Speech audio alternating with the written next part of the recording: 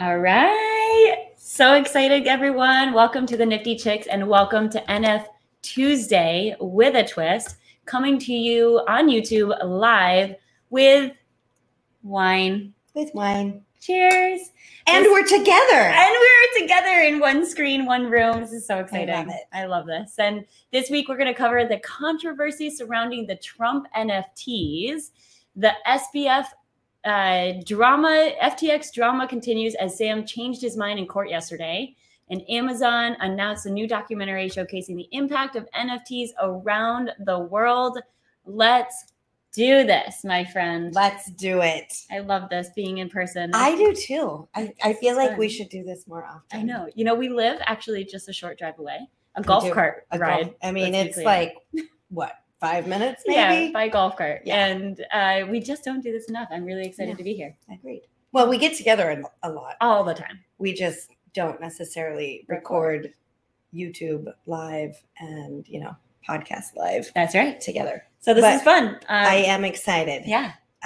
Okay. So do we want to just dive into the news, since, I mean, that's really what's top happening of mind here. right now. Yeah. I say let's do it. Okay. So I'm going to go ahead and share my screen. Maybe. Oh, that's not what we're starting with. We're starting with our, ex-president that, is always in the news, it feels like. So what? I'm trying to think, was it Thursday? I remember when it happened because I was actually on a boat when I was scrolling on Twitter and I saw that Trump NFT had dropped, and was trying to look at it. And unfortunately we were in the middle of, the Caribbean and could not get Wi-Fi. So couldn't really see what was happening. We're like, well, I guess we'll find out when we get home. And you did. And we did. And so there is all kinds of controversy about this NFT. I didn't put this article just because I felt like it was kind of a stupid article, but I was looking at an article shortly after, and they were trying to figure out who actually launched this NFT. And so they were back, trying to find out, I guess, the company behind this, which is, it might say it in this article. It's like NFT Inc. LLC or something like that is the company. And they were tracking it back to a post office box that was located within a UPS store in Utah. And it was just funny, the speculation around it. Yeah, that's I did not hear that, but that is so strange. But I mean, ultimately, Donald Trump is releasing an NFT, and I don't know if anyone is aware of this or has been paying attention to these NFTs, but it released, it launched, it went through the roof, prices went up high. Right. Everyone was like, "Oh my gosh, this is great," and then it crashed. Yeah, and I think that's in part. Did you see Saturday Night Live? No. They did a parody of this, and it was spot on. I just really love Saturday Night Live, and anytime they do a parody or of anything, I think it's always hilarious. Yeah. And so sure. Well, and they love to make fun of NFTs, so that's true. And Donald Trump. Yeah. So yeah. It was a kind of a perfect marriage for them. But so I think this article is pointing out just the sloppiness. I think with the big headlines is Donald Trump released these NFTs, this NFT collection, and he tried to put a lot of hype around it, but ultimately it was sloppy, in my opinion. So I don't know. So I saw this article about these Photoshop errors and taking the watermark from Shutterstock and then Adobe and all that. So I went and I was looking. So I'm going to not even really, whatever. You guys can see the article in our show notes, the niftychicks.io/134. And so you can go look at the article if you want to read the whole thing. But I went and I'm looking at all of these. I don't see it so I don't know if somebody's I don't see the Photoshop errors, but what I do see is like him prancing around in various like costumes in which like have no relevance to kind of what he does, right? So there he is in a I mean that obviously like in a suit. Is he a boxer? I don't know. Has he ever been a boxer? Right? Like, what does that have to do with him and in his background? There's quite a few of him in a cowboy hat. Like, I guess, does he identify as a cowboy? Is he a basketball player? I don't know. The Superman? Okay, I can see that he sees himself as Superman. Yeah. But so I don't know. Just I think the poorly thought out. There we go. I like this one. That one's Santa. Cute. That one's cute, but poorly thought out timing wise. Yeah. Especially with the markets going on. But then you have to also put in there because he was talking about a big announcement, and then this comes out the same day he puts out this other like actual political announcement, and it's just a very odd timing. Like, did they purposefully plan it that way? I would assume so. Who knows? There's a lot of conspiracy, and I don't even know if conspiracy is the right word for that, but there's a lot of things going on with this collection. And then the fact that, let's see, it started at, it's still up, right? Because it is. Because it started at $100. If you could purchase, it was $100. So 0.25 ETH's at about $1,200 right now. So it's still up. It's at $300. And one of the things that I notice, a lot of the chatter around this is that it feels very scammy. It does. Even down to the collecttrumpcards.com, I thought was like, really? That's what you go for the website? I don't know. A recent president of the United States. Like, maybe if this were like a superhero, kind of an action figure, maybe Spider-Man, they wanted to release like a Spider-Man, fine. But like, I don't know. Yeah. I'm not feeling it. Then there was also this, I was hearing things like that Trump is actually not involved in the collection, but he has to be, because part of what they're offering is dinner with him. You can't offer that if he's not going to actually deliver that. And who knows? I mean, hopefully he is. For those that I think the deal was, if you bought 45 of them, you got dinner with Trump, or there were different things, like you could golf with Trump, or you could have a Zoom meeting with him, get away at Mar-a-Lago, I think. Yeah, maybe. Like that. Yeah. If you went on the official website, it popped up with a video of him. Yeah. Right on the homepage, kind of talking about this, and the way that he like introduces it, he's like, Donald Trump, your favorite president, hopefully more than Lincoln, more than Washington. The whole thing was very good impersonation. Thank you. I like it. I've been practicing, actually. I'm aiming to achieve SNL status. I love it. Okay, so love him or hate him, you can collect Trump cards. That's right. There you go. So I mean, everybody's talking about Sam Bankman-Fried, still FTX founder, who apparently can't figure out what he wants, and he went to court yesterday and said he no longer wants to fight extradition, which originally he wanted to fight it so that he could stay in the Bahamas. And I guess it came to a surprise even to his lawyers, who were like, what happened? Because I guess yesterday we talked about he wanted to fight it, and now today he doesn't. I think that's totally on par with everything of who he is and what he's done. Right. I mean, if I were his lawyers, I would just be like, constant facepalm emoji of like, stop talking. Stop talking. Stop talking. Stop making decisions without us. Like this, it's on par. It's on par. This guy, I mean, honestly. Yeah. I can't even.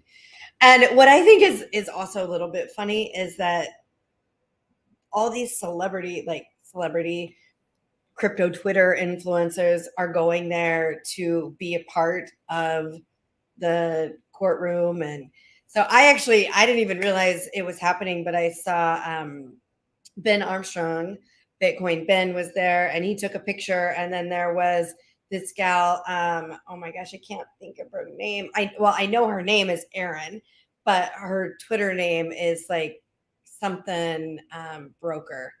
And anyways, she was there, and it's just funny. I mean, I understand, like, if you're going to go there and report on it, that's cool. But you know, Ben was talking about how Sam like gave him the evil eye, and so I'm so over this guy. I know, right? So over this guy. I just want him to go to jail, or I mean, I guess I want accountability. I want accountability. I would love for the clients and the investors to get their money back. Mm-hmm. That's what I want. That's all. And I mean, if he, which I don't know, because I don't know any of the details of the case or anything, but if he really did what it appears that he's done, then he should spend a long time behind bars somewhere, either in the Bahamas or in the US. I want? I would like Netflix. Oh, they're gonna do this. Go ahead and make this movie. I think it would be a big hit. 100% they're gonna do this. I think they have to wait until they see how it all plays out. True. Right? Yes, of course. Yeah, I would be shocked if they didn't. Yeah. So, and then speaking of, Amazon just launched an NFT documentary. And do you want to know what's funny? I was watching the trailer last night, and I believe there are 2 people from Palmas that are in the trailer. Oh, no way. Yeah. So our buddy Pips is in there, and I think Alex is in there. No way. Yeah. So I can't wait to check this out. And maybe what I'll do, I can't play the trailer. Actually, you know what? I may be able to play the trailer. Right there? Maybe?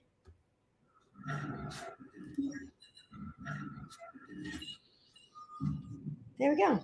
NFTs for me are the holy grail of technology meeting art.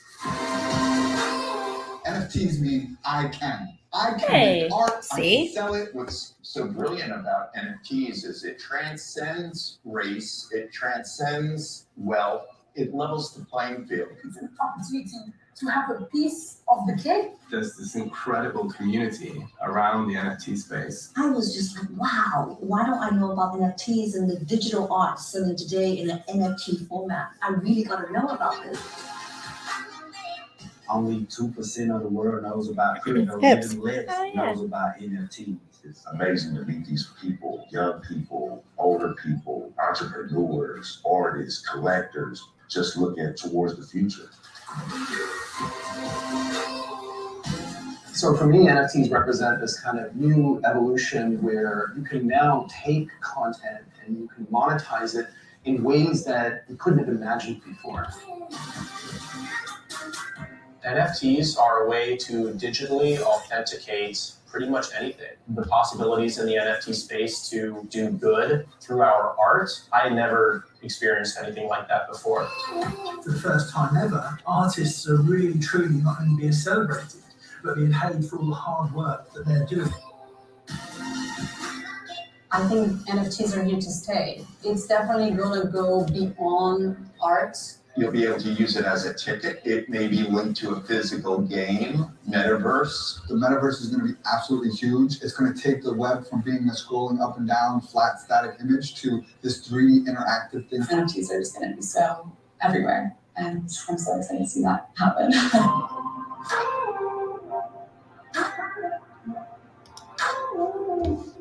Cool, huh? That's very cool. That's very cool. And I think, it's so interesting. We happen to be and are so fortunate to live in a community that is kind of full of awesome people that are already in the space.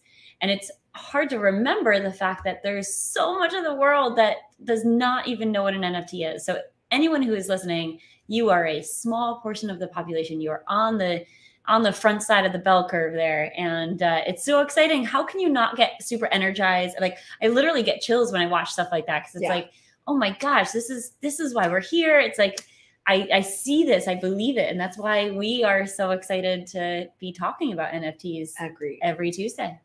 And so we just had an interview last week with someone who is also working on an upcoming NFT film. And they're going to be coming here potentially in January to start filming. And her episode, it's Amanda Archer with First Ape Wives Club, will be releasing in an upcoming Nifty Chicks episode, to be determined, but most likely it will be early January. So definitely stay tuned for that. Yeah. And excited to hear more about that project. So I can't wait to check this out. I don't think it says in here when this is actually going to be live. So we'll just want to, stay tuned to the NFT Me docu-series on Amazon. And I think it's super cool. So, yeah, very exciting stuff. Yeah. So I liked this one primarily because I own DressX. I actually own a few of these NFTs. So they announced a partnership with Warner Music Group. And I feel like we talk about this all the time, but like, how cool is it that, Warner Music Group hopefully will be, let's just say they're doing concerts, and then I can wear my cool DressX bucket hat to the show. And they've got, you can see here, they've got all these different dresses. So they're going to do a partnership with them to design virtual fashion for musicians and artists. And I'm assuming, I think that the future of music is going to be, I hope that we still have in-person live events, but also virtual events. Yeah, for sure. It's interesting. I think there's a part of me that when I read this, I'm like, oh, who cares like what my avatar is wearing? But it is going to be where we're living. And I think about like the concerts I go to, it takes me hours, embarrassingly so, picking out my outfit for the concert. And like, maybe it is the band's t-shirt, because I love going, I always buy t-shirts wherever I go for concerts. But maybe it's not. And like, maybe there's an accessory. There's like, Please tell me you don't wear the band t-shirt to the show that you're going to. I have. Is that a no-no? I don't know. Is that a no-no? You can wear other band t-shirts. If it's years old, because like nobody else has that. Am I learning something right now? Yeah, it's kind of a known thing in the music space that you're not supposed to wear the band concert that you're going to. You can wear another concert. You can wear another band to that band that's similar. I think I have done that. It's a faux pas. Sorry. So sorry. I broke all the rules. The one thing you can do, at least in my opinion, is, for example, if you go to Red Rocks, because I've gone in a tank top and then it starts snowing, so you have to like go buy a hoodie or something. Then you can wear that hoodie. I don't think I've ever done that because you're freezing. That makes sense. Well, now I know. I appreciate that. Yeah. Now I've learned. But so for all of you out there, don't wear your t-shirt. Or let us know if I'm wrong. Maybe I'm wrong. So anyone on my side, come on, guys. Yeah, come on. Maybe I'm wrong in this. It's what I have always. You're actually a much more of a concert goer than I am. I've probably been to a small percentage compared to you. So if anyone's gonna know what's up, it's gonna be you. I have gone to like 50 shows in 1 year. I have not even gone to 50 shows in my life. So okay. I definitely have you beat there. You got me beat. We're going to trust her. We're going to take her on that. But either way, there's like a lot of thought that goes into what you're going to wear. And who wants their avatar to look like total shit at the concert in the metaverse? No one. No. Nobody. So you got to look cute, and it's going to be part of the equation is figuring out what you're going to wear. So I love that. I love that they're 100%. They're doing and so one of the things I just want to talk about with this and what DressX is doing is, so there is an app which my phone is not connected here, so I can't really show you, but there is an app, and one of the things that you can do is turn your video on, and take a picture with the accessory of you with your NFT on. That's cool. So like an actual, it's you. It's not your avatar. It's you with using your camera. That's so that's fun. So just so you guys can get an idea, these are my three. I got 3 DressX. I like this one because that's cute. You know, the banana. I like it. Yeah. So, and lastly, we've got MetaMask enabling the ability to buy Ethereum using PayPal. How do you feel about this? So again, I am pro anything that makes everyone's lives easier. Yeah, okay. Yes. I understand that it's not for everyone, but ultimately I have had such a difficult time buying crypto, you know, for various reasons. And I just want it to be easy, man. And if this is going to make my life easy, I use PayPal. This is where I struggle. This is where I so struggle. Tell me why. I don't like PayPal. Yeah, I use PayPal. I unfortunately still do. I would prefer not to. I still do. I know you do because I know who grooms your dog. Yeah, yep. I have. There's a few reasons why I still use PayPal. I would like to. My biggest thing is it's the tracking of transactions. It's just, for me, it's big government knowing every move you make, every dollar you spend. I mean, I'm sure you saw the thing about like Venmo now saying if you have transactions over $600, you have to report it. Yep. In my opinion, that's bullshit. Yeah. And PayPal is just as bad as Venmo. And I really, if I had it my way, I would have nothing to do with any of them. But unfortunately, I still have to. And I totally get it. And I think that's one of the awesome things about us doing this show together is we don't always agree on everything. And like, I think I understand where you're coming from. I think you understand where I'm coming from. Right. And that's the beauty of having different perspectives. And so ultimately, listeners and all of you are, you know, hearing pros and cons of both situations. And then you can determine, is this something that you are for or against? Is this something that you're going to use? Now that you know it's available, you can choose to use it or not, you know? And I know I, for one, will not be connecting my MetaMask to PayPal. I might connect one of my MetaMask wallets to PayPal. Okay. So, and there's no, we don't know what's right. There's no right or wrong. It's just, you know, having the ability to decide on your own what you're comfortable with. And you know, one of the things I don't love is all of the identity steps that we have to go through for everything. I feel like I have to give blood to buy cryptocurrency and some of these things. And so if this moves in that direction, I'm just going to be equally as angry as you are. Right. So, but it's nice to know that it's available for people who already live a very transparent lives and comfortable lives with the government. Then they have this option. It makes their life easier, but yeah. Agreed. So. I mean, this is like you said. I mean, it's the beauty of us. We are able to agree to disagree on certain topics, and we can still be friends and love each other. And you know, I mean, I think honestly, like for me, it's important to have these conversations with people that don't necessarily agree with you on everything that, you know, we're doing or seeing or thinking in this world. And so 100%. So I appreciate that about you. Yeah, I appreciate that about you. Yeah. So we appreciate that about all of you as well. And, you know, as always, thank you for listening. And we want to make sure that you are able to connect with us and, you know, stay in touch with us. And the easiest way to do that is by, you know, following us on all of our socials, which is where we share what we're up to, which I forgot.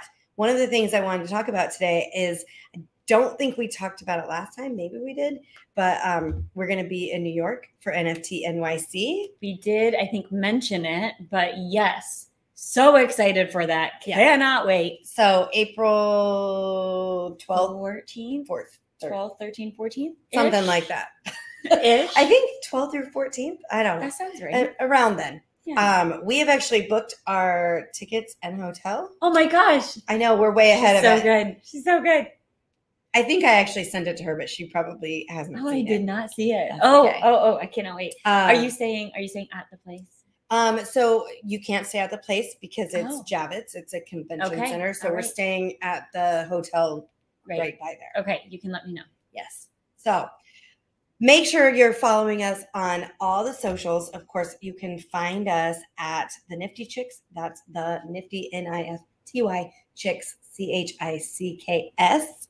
That's right. And as always, thank you so much for listening to the NiFTy Chicks. Always remember, invest in yourself because you are worth it. I love it. This is fun.